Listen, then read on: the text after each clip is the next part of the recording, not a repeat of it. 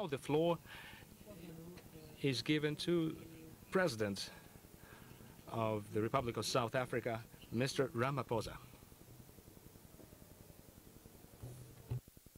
Your Excellency President Vladimir Putin, Your Excellencies leaders of BRICS nations, Your Excellencies leaders of global and regional institutions, Your Excellency Antonio Guterres, the Secretary General of the United Nations, honorable ministers and excellencies, allow me to begin by congratulating President Putin on chairing a very successful BRICS summit, as well as leading us all to adopt an excellent declaration from this summit. The BRICS outreach and BRICS Plus engagements are important platforms for developing strong ties amongst countries from greater global south and emerging markets. We should use these platforms to foster meaningful engagement. We should use the BRICS platform to contribute to social, economic, cultural development of our peoples. We welcome the Russian initiatives that are aimed at strengthening a number of BRICS countries through the various measures that they have put on the table, such as transport networks and connectivity. This in many ways will help to find ways to integrate and deepen our interconnectedness in new and imaginative ways. The African Continental Free Trade Area will make a huge contribution itself to unlock opportunities for trade and investment for local and global businesses. It will create a number of opportunities that will lead to an integrated and connected continent. The Single African Air Transport Market is another flagship project of the African Union Agenda 2063. This is an initiative of the African Union to create a single unified air transport market in Africa to support the continent's economic integration. For BRICS and friends of BRICS, we need to use these projects to further connect the greater global south. The promotion of greater regional connectivity and trade facilitation can only succeed in an environment of peace and stability.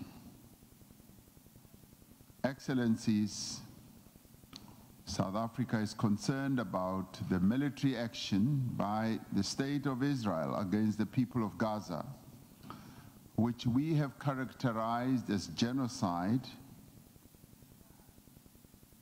is deeply concerning. This genocide led South Africa to approach the International Court of Justice with a view to stopping the killing of innocent women and children in Gaza. We do believe that the world cannot just sit by and watch the slaughter of innocent people continuing.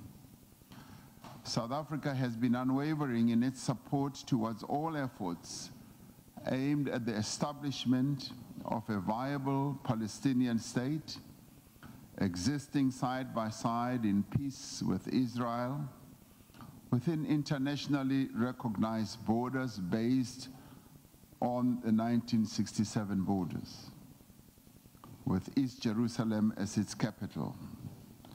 And this would be in line with all UN resolutions, international law, and internationally agreed parameters.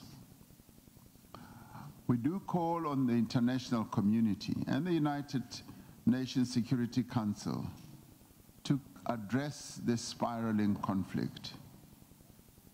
On our own continent, Africa, Sudan enters its second year of horrific conflict and devastation.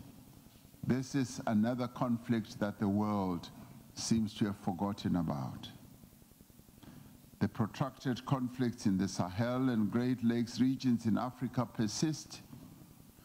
We must find lasting solutions to all these conflicts.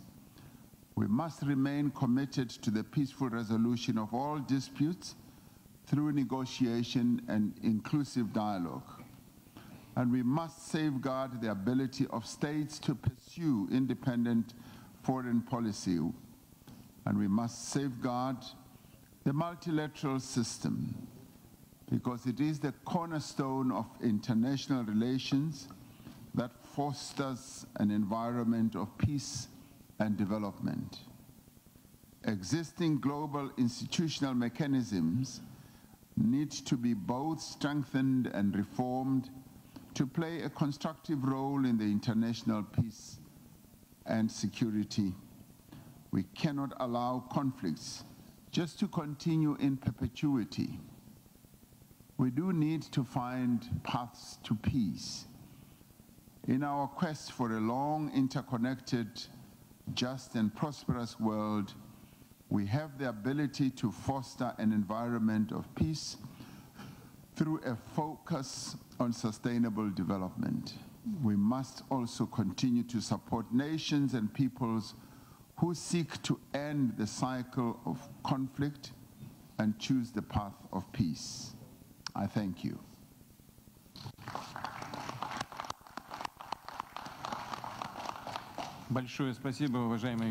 Thank you, Excellency. Thank you, Mr. President of South Africa. South Africa is making a lot for the development of our grouping in order to make sure that the situation in Africa is also developing in a positive way. And now it is my pleasure to pass on the floor to the representative of Brazil.